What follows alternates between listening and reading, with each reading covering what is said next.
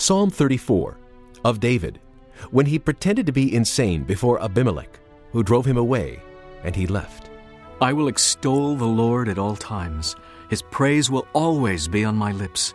My soul will boast in the Lord. Let the afflicted hear and rejoice. Glorify the Lord with me. Let us exalt his name together.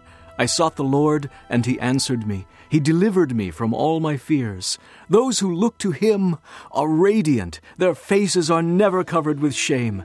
This poor man called, and the Lord heard him. He saved him out of all his troubles.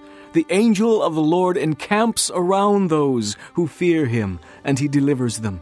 Taste and see that the Lord is good. Blessed is the man who takes refuge in him. Fear the Lord, you his saints, for those who fear him lack nothing.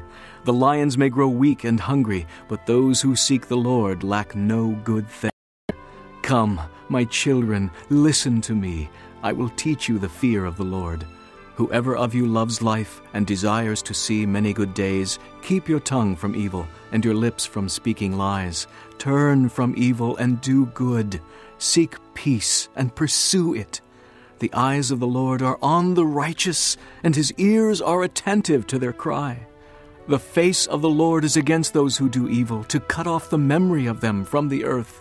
The righteous cry out, and the Lord hears them. He delivers them from all their troubles. The Lord is close to the brokenhearted, and saves those who are crushed in spirit.